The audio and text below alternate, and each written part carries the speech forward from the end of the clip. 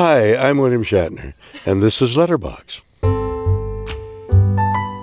David Lean's Lawrence of Arabia, I remember a lot because the view, the vista, his use of the heat waves and the tribes and the movement of the people. David Lean was a genius, and his films are of the genius quality. Rashomon was an extraordinary film which dealt with one's view of events. It was a beautifully shot, beautifully acted, incredibly directed film, and then, of course, an American film was made from that as well. But it didn't have the Japanese delicacy and light and shade, literally and figuratively, of his films. So Goodfellas, a fantastic view of Americana. Martin Scorsese just made a furious, exciting film that you couldn't leave for a second, and has been popular ever since he made it all those years ago. Spielberg, of course, there's this kid who's got the courage to stick with this film he's calling Jaws. Everything went wrong. Of course, we all know that the shark went wrong. He had so many things to deal with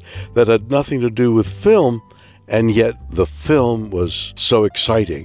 He used such imaginative ways of suggesting the shark was around without actually seeing the shark. You saw glimpses of the shark, but mostly it was underneath the water and hidden, and there it was coming, and of course the music was extraordinary.